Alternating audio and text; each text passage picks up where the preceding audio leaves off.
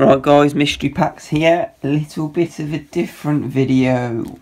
So as some of you may know from my Instagram posts, I received a fake Breakpoint Pokemon trading card pack. Look, I just thought I'd show you. You can just tell they're fake. I'll open one up. There's nothing. Maybe I won't open one up.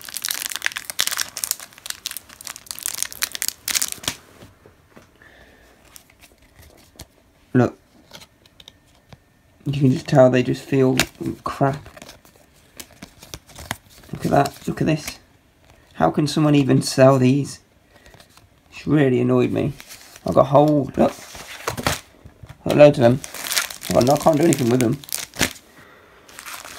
Loads and loads and loads. Does anyone collect fake cards? You can have them. You can have them. Hit me up. I don't know what to do with them.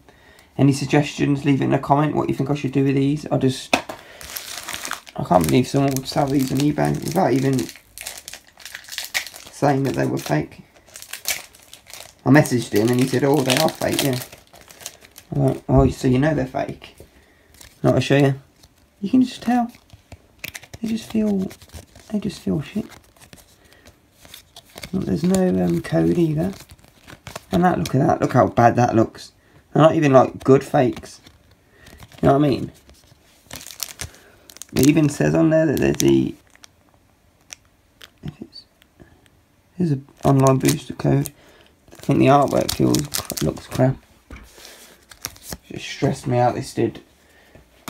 Well, it's just a little video just to let you know that what had happened. I've got another one of these to open next. That's if you want.